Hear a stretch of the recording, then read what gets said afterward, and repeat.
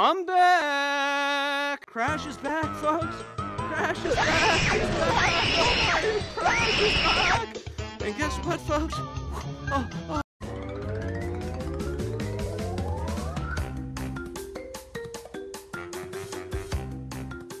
What can I possibly say about Crash Bandicoot that already hasn't been said before? Classic white-knuckle platforming? Check. An easy-to-follow, albeit silly story? Check. Collectibles?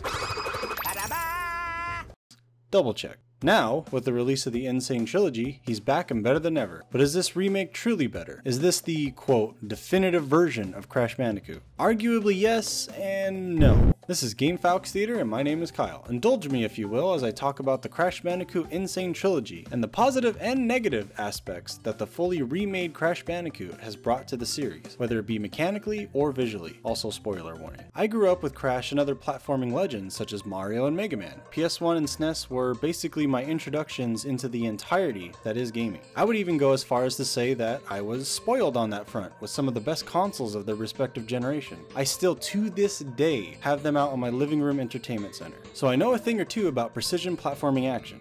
So I'll just come right out and say it.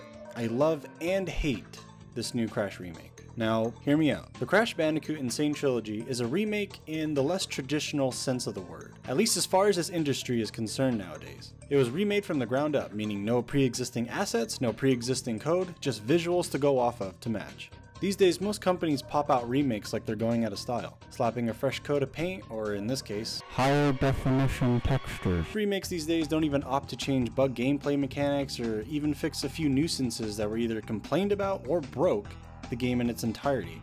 A few HD remakes have actually broke the base game in some form or another, whether it be major or minor. A good example of this was the Kingdom Hearts PS4 HD remake. I love the Kingdom Hearts series more than I can put into words. Don't get me wrong, but when it was released, it had things such as save crashing and the increase to 60 frames per second, which is a core selling point, actually broke core game mechanics. It was of course patched out weeks later, but I digress. Now let's get one thing straight. I love Crash Bandicoot. It was one of the quintessential games of my childhood. And on the surface, this remake is phenomenal. I'm assuming if you click this video, chances are you know a thing or two about Crash Bandicoot. However, if you've never played a Crash game before, then hot damn, you're in for a world of frenetic, action-packed collect-a-thon fun. Crash Bandicoot follows the simple old-timey plot of bad guy does a thing, you collect some things, you correct the thing, and die. You die a lot. Sure, you'll get frustrated at times, blaming the game for silly avoidable deaths. You know how platforming is, whether they be funny or horror-inducing. But its difficulty and accessibility will bring you countless hours of platforming fun. And don't even get me started on the music. It has amazing music. Some of the catchiest, most well-suited music for its respective stages.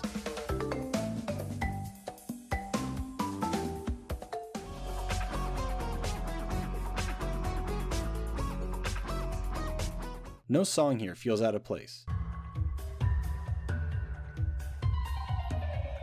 In terms of music, I'd go as far as to say it's up there with Mario and the long-lost neglected robot. Artistically, it's one of the shining examples of how to approach a beloved classic. The artistic integrity is well intact, so to speak. Every locale has been painstakingly remade with such a fine attention to detail, not overdoing it and not underperforming. In Crash 1, the river levels are gorgeous. Not only is the foliage more detailed and vibrant, it's not over the top. It took the original concept and made it more believable and alive. They even made a little platform for the stopwatch, which of course kept to the theme of the tropical islands, instead of just slapping it on the log lazy-like. It even coincides with the occasional totems scattered throughout the level. Consistency, it's a beautiful thing. Having Tawna being swooped away in the bonus levels, instead of just standing there. It's a welcome change and again, makes sense, and adds consistency to the story. The attention to details are nice. Levels like the high road and slippery climb, while frustrating as hell. Game over. Yep, sounds about right. Are amazing to look at. Graphically, there's nothing really to complain about.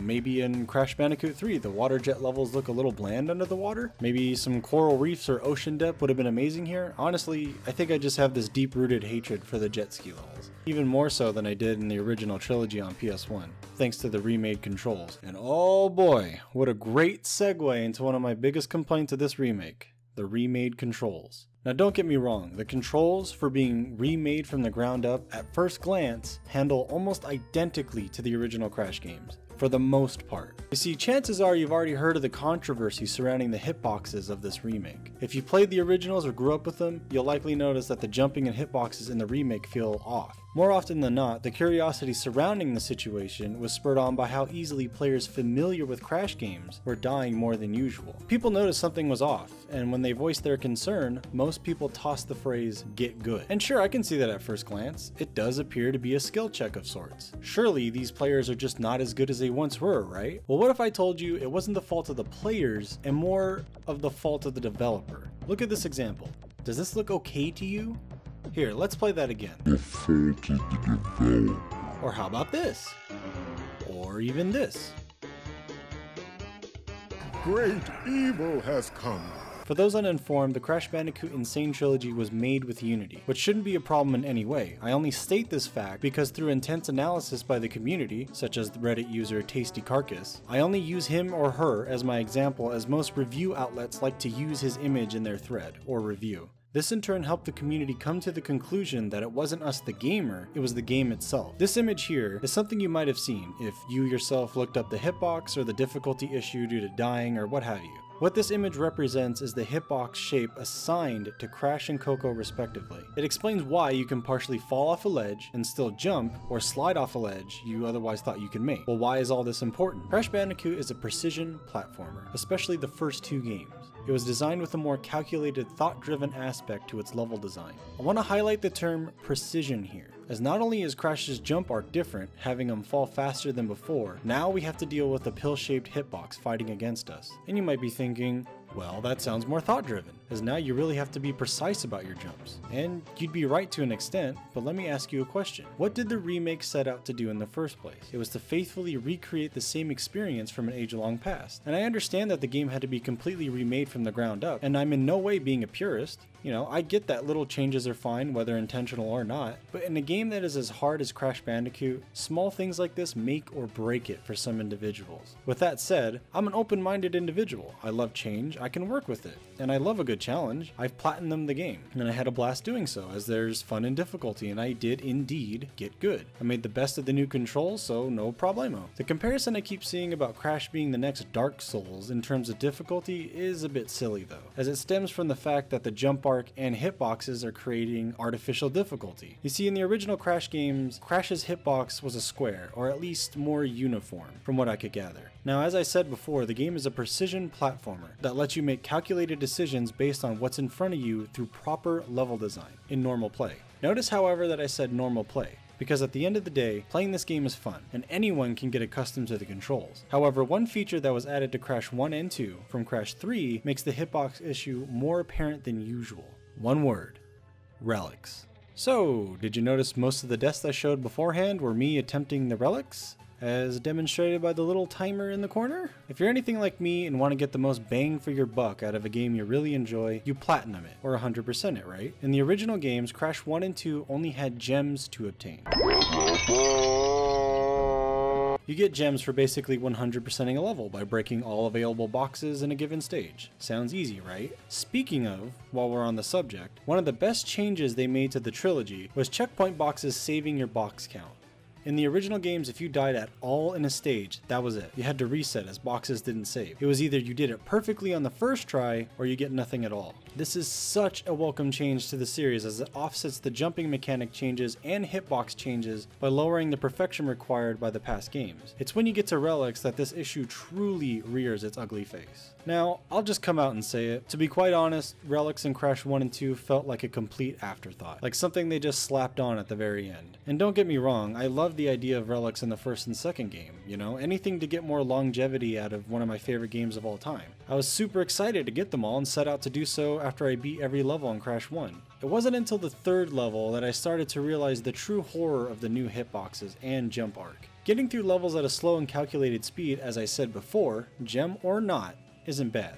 But once you factor in speed, it gets a whole lot worse. You see, the original Crash games, aside from the third one, were not designed for speedrunning. You could do it through practice and determination, but that was on you. the player. You could argue the same for relics. You don't have to get them, but then you don't have to 100% a game that you cherish and love. Now on paper, relics for Crash 1 and 2 don't sound bad. They actually sound like a lot of fun, and they are in the third game, where the game was designed around it. In Crash Warped, you received abilities for beating bosses, and the game doesn't give you the core ability of speedrunning, the sprint ability, until the game has been completed. Through clever game design, it's letting you know, hey, you beat the game. You want a little more? Here, go nuts. Run fast through the levels. Let's see what you can really do, champ. Crash 3, the only game that originally had relics, also gave you double jump, a hover move, and much more to help you master and destroy level obstacles, thus hinting through context that they could possibly be done faster and egging you on for future abilities. Now let's look at the first and second Crash games. In Crash Bandicoot 1, you get no abilities whatsoever, so that means it's just down to precision platforming skills, right? Well, with the changed hitboxes and jump art, I argue that precision is lost. You're forced to race through a level without stopping, and you must achieve a gold relic or higher, as you need gold to get the achievement. In Crash Bandicoot, there exists Sapphire, Gold, and Platinum relics, with Sapphire being the lowest rank, Gold in between, and Platinum for the best times. Now the reason I said it feels like an afterthought is simply because most levels require no stopping to simply get a gold relic. And some levels are very lenient on time, while others require almost perfection to simply get gold. As I said before, I love a good challenge. I did them all. But my god, will these try your mental sanity, especially levels like the high road. You will die. You will die a lot trying to get some of these. I still vividly remember trying to get the gold relic for the high road. In fact, if you have a copy of the game yourself, I highly recommend trying it for yourself to see what I mean. I almost lost my sanity going for the gold. The level itself is hard enough, but factor in the speedrun mechanic, and now you have a level straight from the bowels of whatever hell you believe in. I'm gonna close up the whole rant on relics with my favorite game in the trilogy, Crash Bandicoot 2. Right from the get-go, relics are unlocked on Crash 2 in the remake. The game leads you on, making you think that you can indeed achieve gold relics. No problem. Go ahead, try. Oh, what's that? You can't even come close to achieving the gold rank time for the very first level? Truly, you must be a scrub among scrubs. Now look,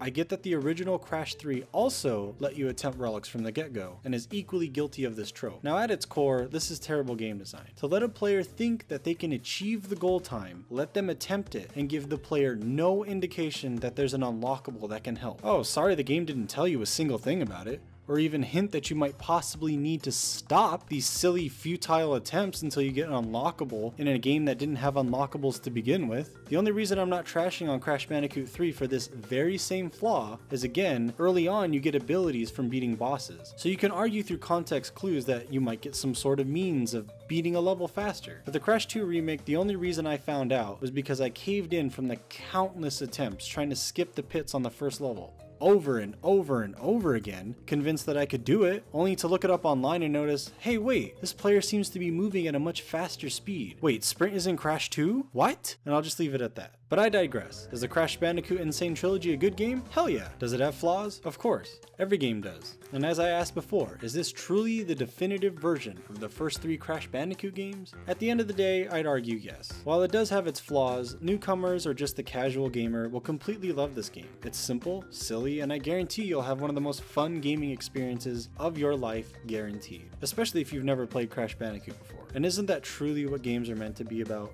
Fun.